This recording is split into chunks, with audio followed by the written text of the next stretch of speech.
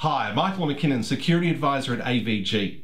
How do spammers get hold of your email address? It could be a brand new email address that you've never even used, or one that you've only used a few times and yet you'll still receive spam. This is a problem that affects us all. So how do the spammers do it? Well, first of all, they're known to search the internet, harvesting email addresses from websites, user forums, mail list archives, and any other files that they can get their hands on that may contain your email address.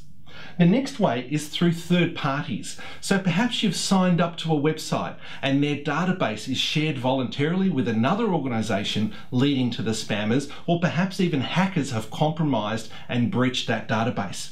Another way it can happen is in fact through your own friends. One of your friends, for example, might forward an email from you and they use carbon copy or blind carbon copy incorrectly, and they spread your email address to other people without you knowing.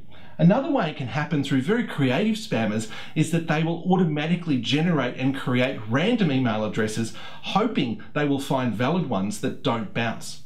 So how can you protect yourself from this happening? Well, the first thing is to understand that once you give your email address out to a third party, there's not much you can do from that point forward. So your best overall protection is to use anti-spam filtering so that you can limit the amount of time you waste having to deal with spam when it ultimately does arrive. However, there are a couple of small things you might like to consider that could potentially eliminate or reduce the harvesting from occurring with your email address. The first tip is to never publish your email address on your website if you can avoid it.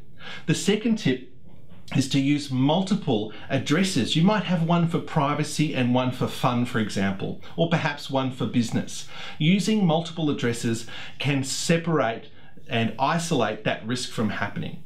So let's look at the last two key tips here, which is to use anti-spam filtering and to never publish your email address online. For more great tips like these, please visit our website at resources.avg.com.au. Thank you.